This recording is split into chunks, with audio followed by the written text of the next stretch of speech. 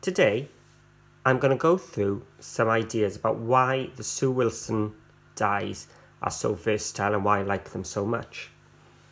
Now, usually when you get a die, you send it through your machine, you get that one shape. But Sue Wilson really does think them through. And most of the dies come really split up into many different little parts.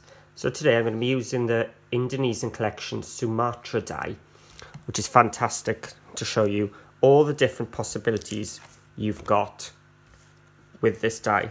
So it starts off, it says 5 dies. Now Sumatra's a bit different to some of the others. It has an extra outer die.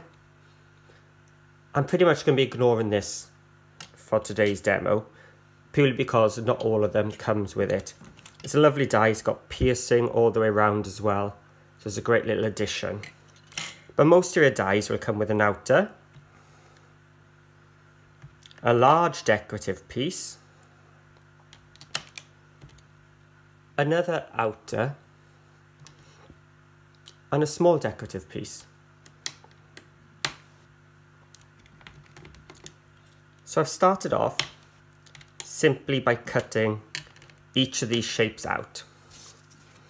So here's the outer one with the piercing. If you like stamping, decoupage and everything, Sumatra's a lovely one, because as soon as you use this second inside one, you just get a plain matten layer and you can layer it on. Nicely framed image straight away. But as I said, I'm going to ignore that one for today.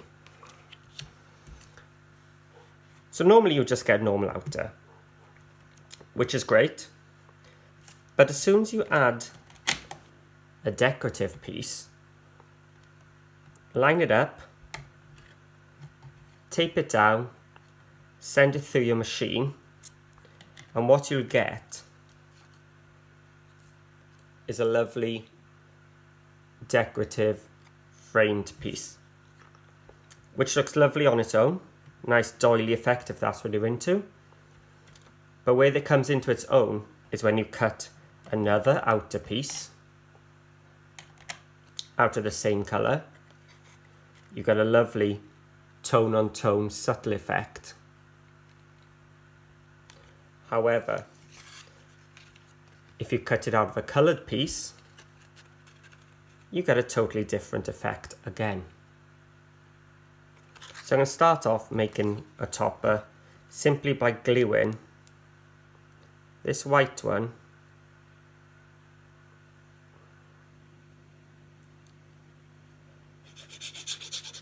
onto my navy blue.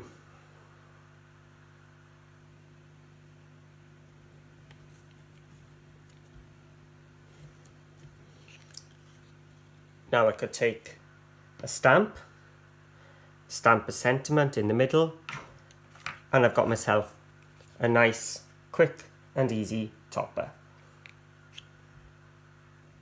Or take the next die, cut it out, and you'll get another layer which fits nicely inside here. You can then go stamp your sentiment onto this piece, just like I've done here, and you could 3D mount that there. Quick, easy topper. Looks really effective. But as I said, Sumatra does have that extra bit, so you can add extra details with this die. Cut it in white, get nice piercing, get really a lot of dimension out of that if you 3D foamed all 3 layers. So that's one way you can use your Sue Wilson dies. Now, going back, again I've cut the outer with the decorative to get this one. I've got a white piece. And because I've got another decorative bit, I can cut that into my oval. And what I'll get is this, which can go straight on there. But if you want some extra height, cut out another white piece, 3D mount it. If you want the contrast, cut it out with the colours piece.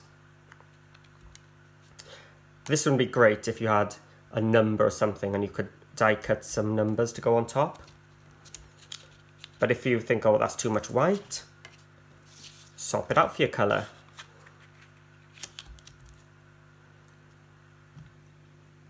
So loads of possibilities there again. But what I'm going to do now is show you what I think is a really cool thing that these dies can do. I'm just going to take my oval piece and I'm going to tape it inside here. I'm just going to send it through my cutting machine.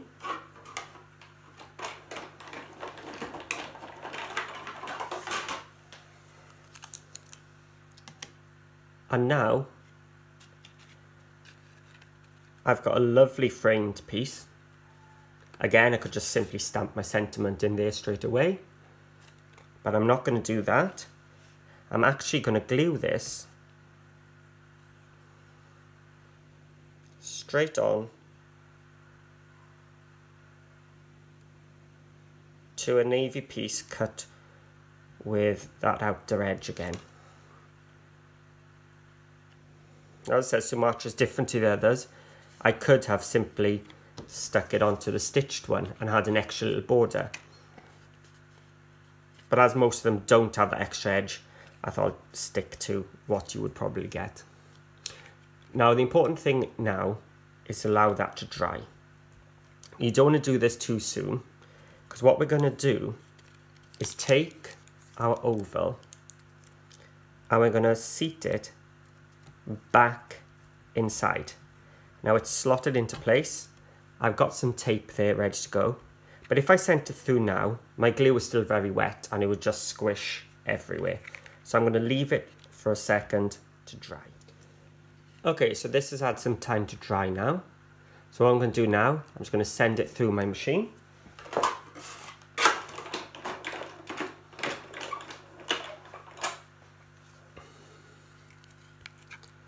And when I take it off,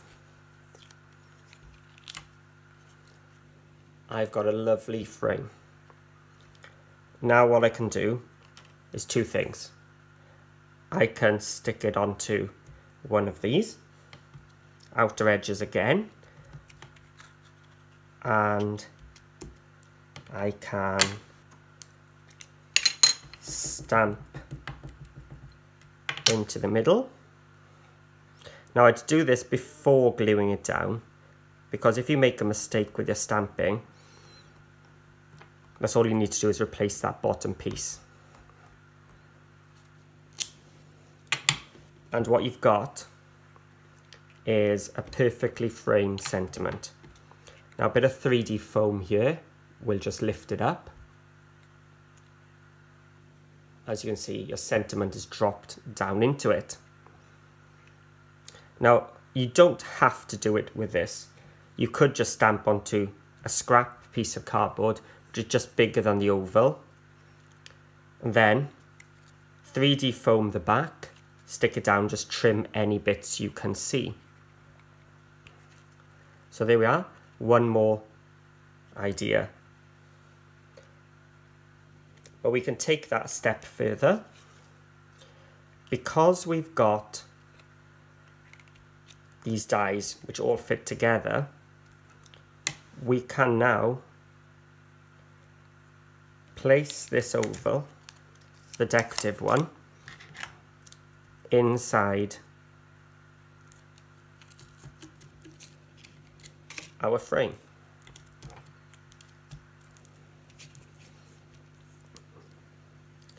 I'm going to send that through.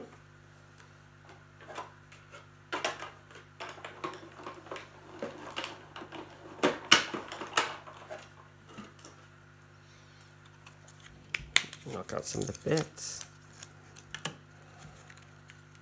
I chose Sumatra because the bits are really nice and big and quick to poke out. And now you've got another little decorative piece.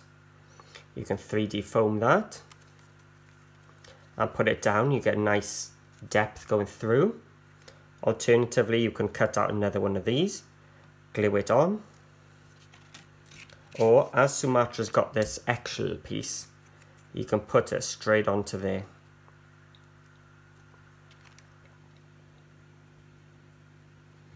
But I quite like the sentiment way.